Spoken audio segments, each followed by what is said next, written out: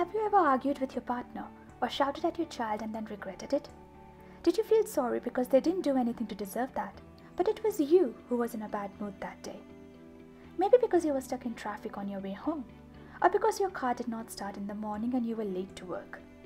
Or was it that annoying coworker who just wouldn't stop bothering you? Whatever the reason, you might agree that you could have acted differently and avoided making your loved one feel the way they did. But is that really possible?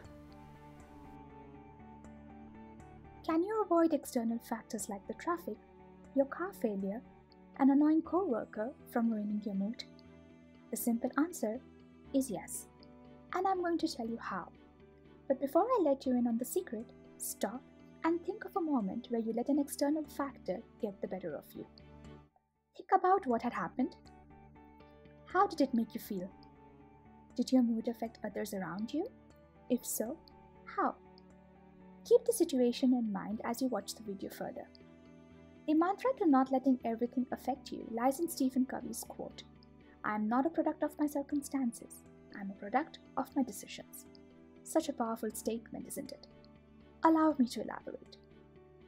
In our lives, we operate in two circles, the circle of concern and the circle of influence.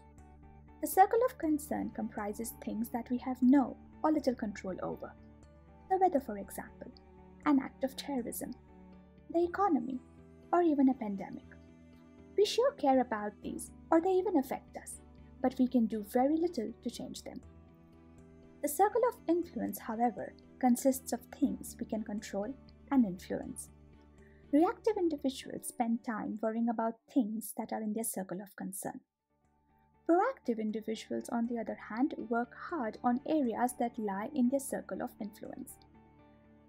That way, they can bring about a positive change in situations and relationships. But what are these things that fall in your circle of influence? The books you choose to read, the things you choose to say, the attitude you choose to have, or how you choose to spend your free time. You got it right. The key is choice. You always have a choice. So next time something gets on your nerves, pause and reflect. Is this situation in my circle of influence? If not, what is the point of stressing about it?